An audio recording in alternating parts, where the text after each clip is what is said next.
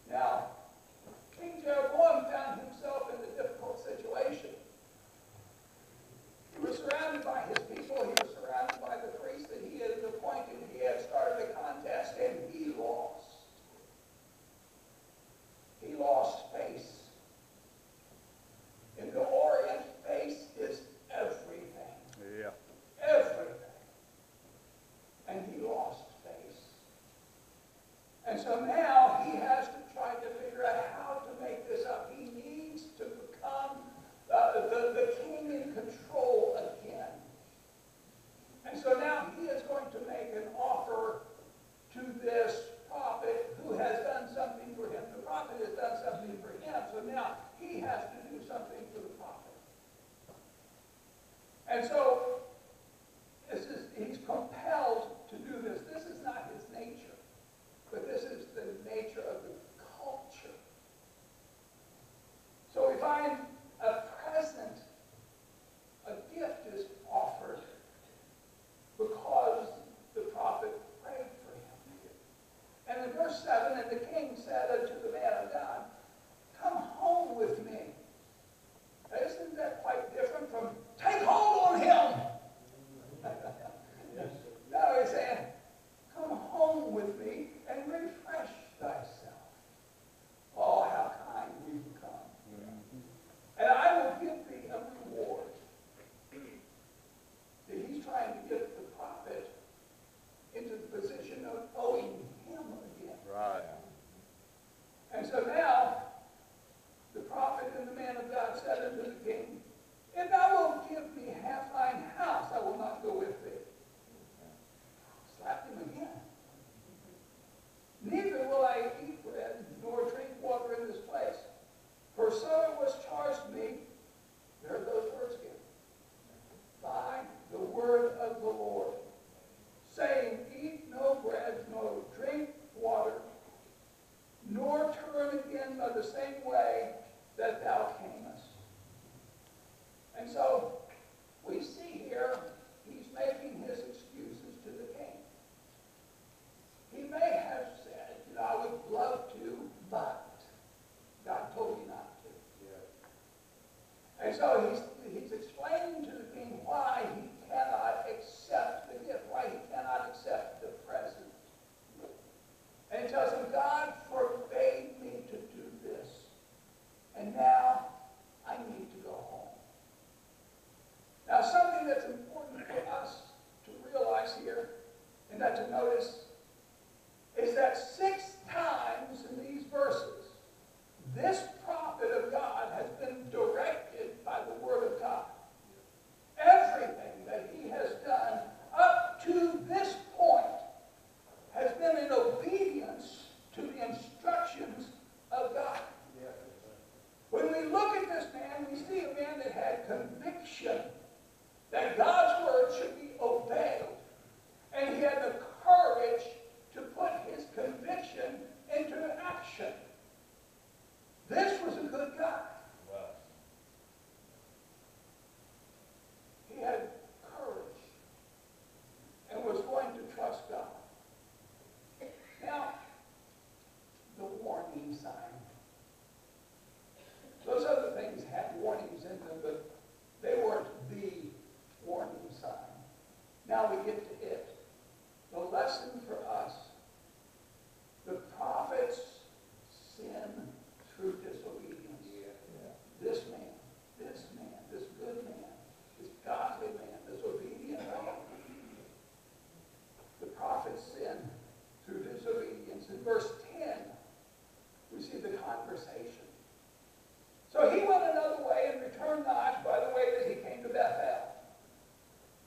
Now there dwelt an old prophet in Bethel. And his sons came and told him all the words that the man of God had done that day in Bethel, the words which he had spoken unto the king. Then they told also to their father. And their father said unto them, what way went he? For his sons had seen what way the man of God went, which came from Judah. And he said unto his sons, saddle me the ass. So they saddled him the ass, and he rode thereon, and he went after the man of God, and found him sitting under an oak. And he said unto him, art thou the man of God that camest from Judah? And he said, I am. Then he said, come home with me and eat bread. And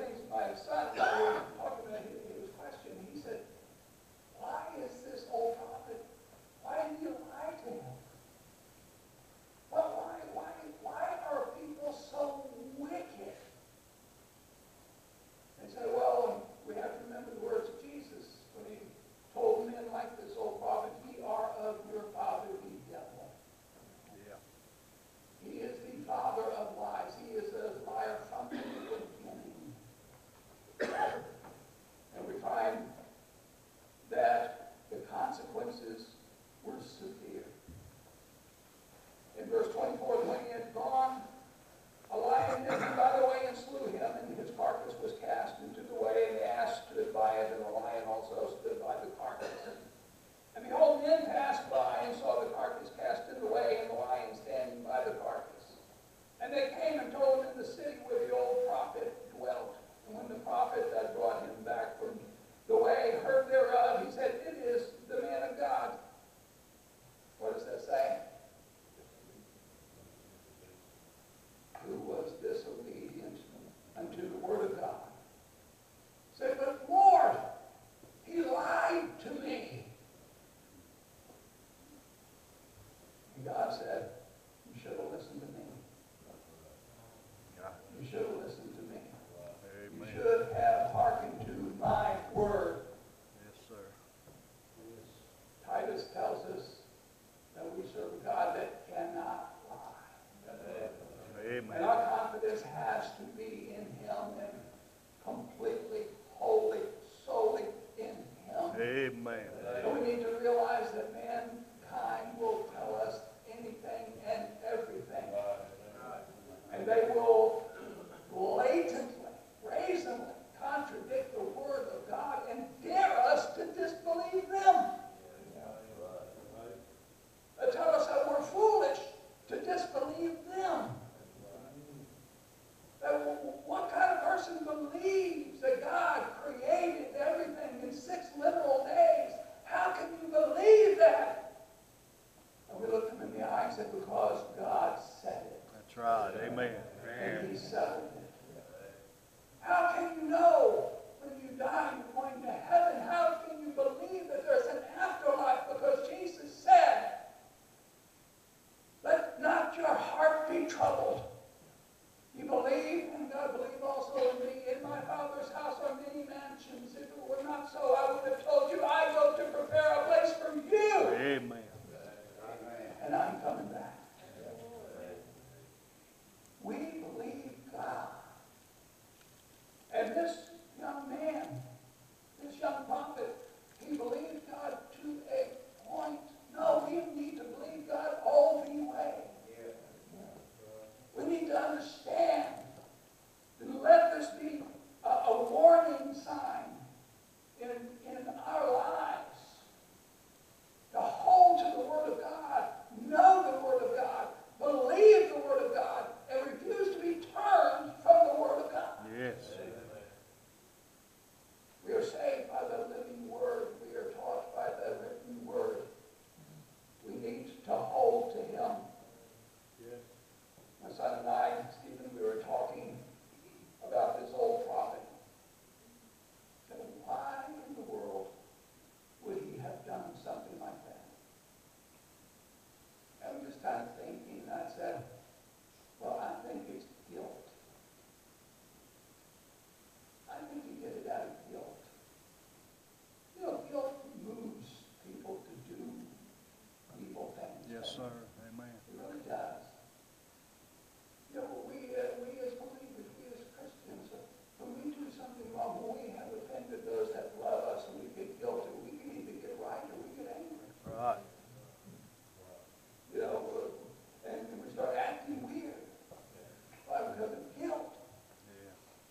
Why does this old man act like this? Maybe because he realized after he heard what this young man what this young man had done in his town, maybe he thought, I should have been the one to do that. I should have been the one, as a prophet of God, I should have been down there telling the king, you're wrong. I should have been down there telling the people, don't believe in these golden calves.